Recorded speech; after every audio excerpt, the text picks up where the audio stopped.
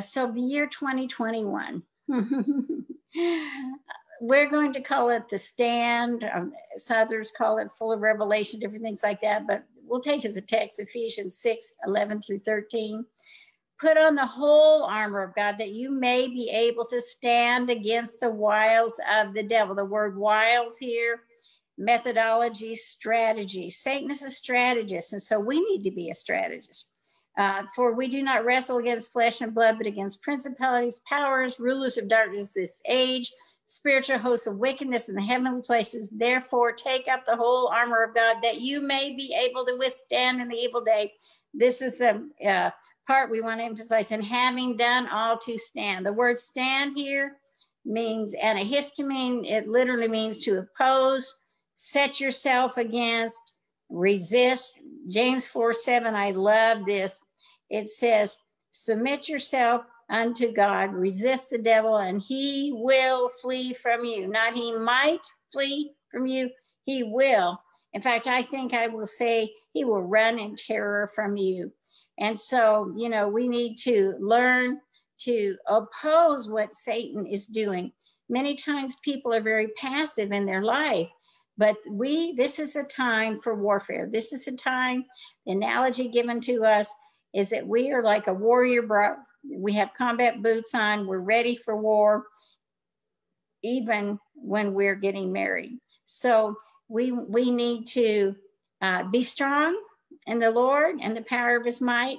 You know, just a little funny personal thing. I actually went and bought red combat boots. Some of you that know me know I love red shoes. And just to wear in this season, because it is a time for war. It's not a time for passivity. We have great authority over Satan and over the devil.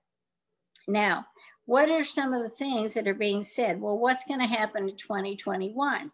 Well, what we're going to talk about is kind of the season we're in, but also, you know, where we go from here. As I said, it's a time of epic spiritual warfare. And we also saw that angelic hosts would be released as we prayed. We know that there is the point of two camps. You know, we see biblically where the angels are in heaven. And like in the book of Daniel, we see where the angelic forces were warring as Daniel prayed, and that there was a battle, and there is a battle. So we need to understand that. 2021 is going to be a bumpy year. And last year, you may know that we prophesied it would be a reset year. And the analogy I feel to give for this year is that when you reset your phone, you turn it off because something's wrong. And at first it'll look black. The screen goes black. Well, that's not the eventuality of what's going to happen in that reset. It's going to come to life again. It's going to turn on again, and it's going to be better. And so that's what the Lord wants in this reset year. As we're coming to a new era, a new reality, things are not the same as they were, and a lot of things should not be the same as they were. This gives us a time to reevaluate. This gives us a time to look at our lives. But God wants us to be strong in him and to understand that in the midst of the bumpy road, that he is with us. And, you know, we can look at the scripture, and we can see from Matthew 24:6-8, you will hear of wars and rumors of wars. See that you're not troubled. That's a very key place. See that you're not troubled, for all these things must come to pass, but the end is not yet.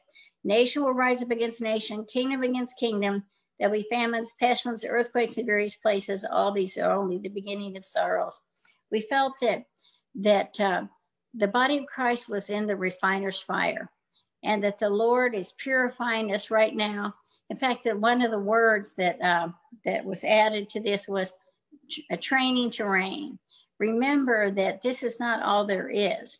This is only a part of our life. Sometimes we can get so fixed or fixated on our current situations or what's going on in this world that we don't understand that there's a lot more to come. There's heaven. There's all of eternity. One day, a new heaven and new earth. So this is temporal. So even though it's very, very important, and we are called to make disciples of nations. We're called to bring reformation and transformation, and that there will be nations that move powerfully towards this to be a transformed nations. I think I prophesied over Indonesia about a transformation that would come there just recently. And there are other states in the U.S. Some will be sheep states, we call them, or those that are aligned with God, or others will be goat states, or those that are not aligning with God. And I think about the state of Minnesota. God gave me a word many years ago that you would be a revival state. And so it's good to go back to those promises and stand on them right now in the midst of everything that is happening. We see that in various areas of the world, persecution will deepen. But in contrast, I wrote this down in studying from all of our notes. The greatest revival the earth has ever known is upon us. One primary manifestation of this revival will be in the Middle East, as nations such as Sudan, who have aligned with Israel. You know, so we see this as a season of great polarity, a great contrast between light and dark. It's going to be so evident. And what's going to happen, though, from even some of what has gone on, and we've seen in the U.S. a persecution of believers for their faith already, although we've had some wins recently in the courts concerning this, but we see that God is going to bring forth both here, out of this refiner's fire, as we're being trained to reign, what more than one person wrote, that there's going to be a glory awakening, or a glorious awakening. The amount of glory, I wrote this down from some of the notes, that we are going to see released in this new era after the reset will come in suddenlies.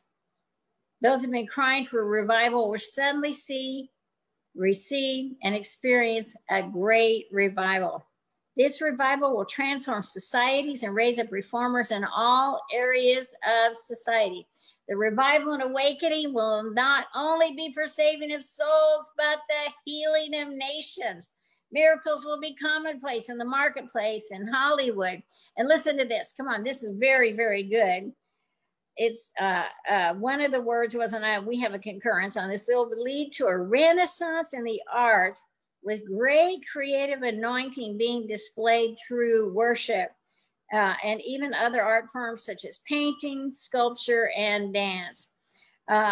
This glorious waking will also manifest spontaneous deliverances. In other words, there are people that have needed to be delivered of addiction, pornography, every kind of addiction. They're just going to be instantaneously set free. However, there will also be the ministry of deliverance. Listen to me.